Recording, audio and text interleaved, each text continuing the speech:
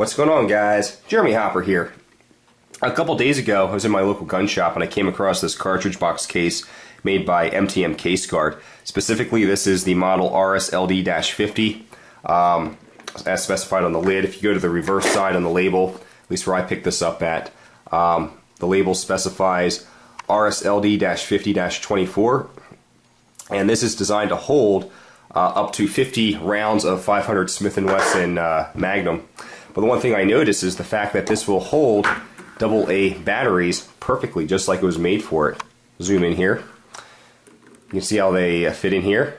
Nice and, well, just like it was made for it, actually. So, thought that was pretty neat. The nice thing about this is that it only costs about $3 or $4, so it's very affordable for the common guy out there to have a good way to store up some batteries in the house and organize them.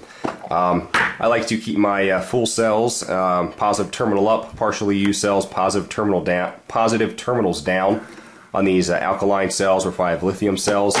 Once I start getting into, you know, the rechargeable batteries, nickel metal hydrides, whatnot, you know, I kind of do the same format. Used cells, positive terminals down.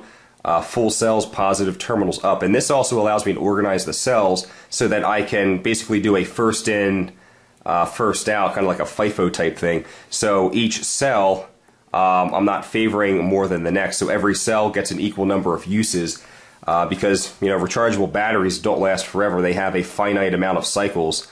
You know, these Sinuetta loops are good for about 1,500 cycles, but it's a lot. But still, you know, I get my money's worth out of this. I ensure that all the batteries get used up in an even fashion here. Just a bit of a rant.